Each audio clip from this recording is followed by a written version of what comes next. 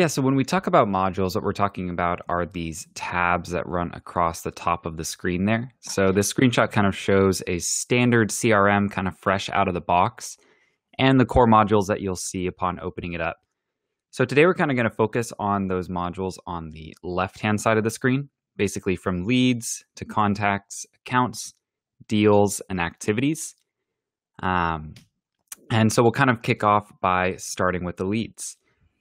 So leads inside of the CRM are basically like your unqualified sales opportunities, right? So these are people that you meet at a trade show. They're people that maybe fill out a contact us form on your website, but they're not people that your sales team has really made active contact with, where you know that this is a real person that really has some interest and, has a budget to maybe work with your company on a project. So you can kind of think about them like a business card, right? They're a person at a company who you know exists, but you don't really know if they're interested at all in moving forward. Now we're also going to highlight on this screen one of the 3 different views that you can use to look at a module. So you'll see here in the top right, we have the view on the right there selected out of those 3 little icons. So that's called the canvas view. It basically gives you the ability to make these little contact cards for people that show up with some custom formatting. And you can include the image over there on the left. So you can kind of design the look and feel of this list view using the canvas view.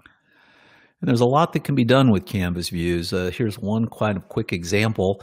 This is showing a coin collection built in canvas view. So this is just Zoho, all in the canvas view. This is taking advantage of the image field that exists inside of every single module. So there's a lot of different things you can do with it, and not a lot of people use it. Oftentimes they're kind of stuck in this default view that we see here, and really not a lot happens here.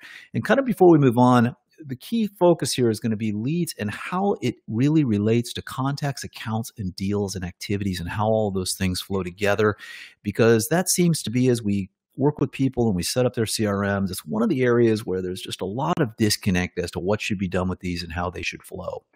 So in contacts, these are people that you actually maybe have done business with, or someone that you hopefully at some point in time have communicated with. So when you actually convert a lead and you take a lead, and remember, a lead has all of the elements that are associated with all these records, both accounts and contacts and deals. It has fields in it that will fill in the contact information, write the account information, the company information, as it were.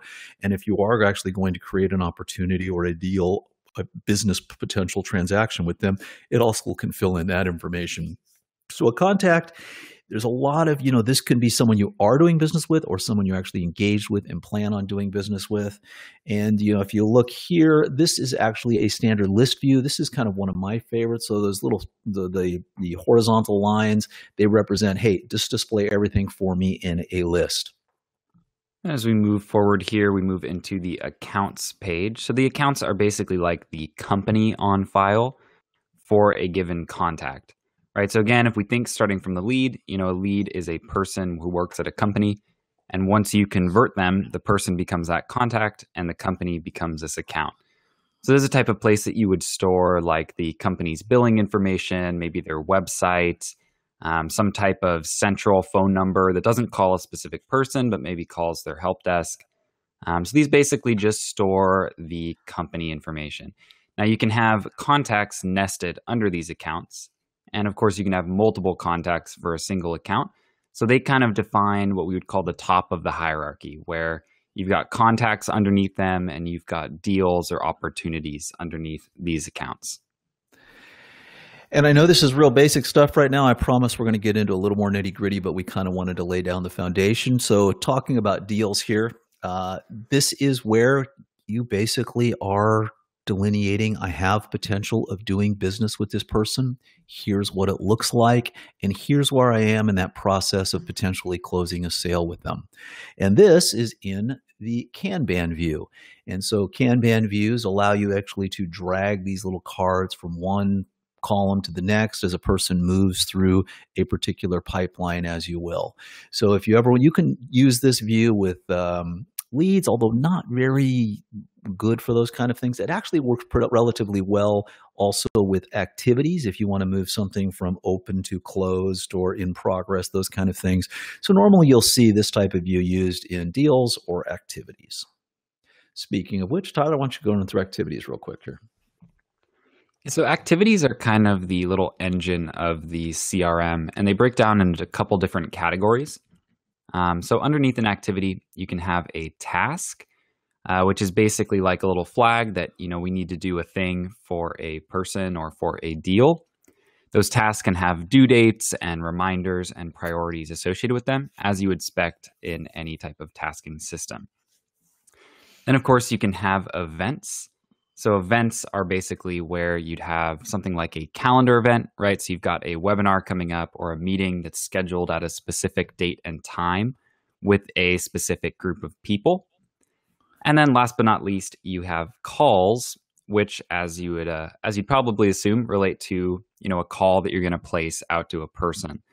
The trick with those calls, and we won't dig into this too much, is that if you do have a voice over IP option, something like Ring Central or AirCall integrated with your CRM, those call records can be automatically created as you're placing calls out to your prospects or contacts.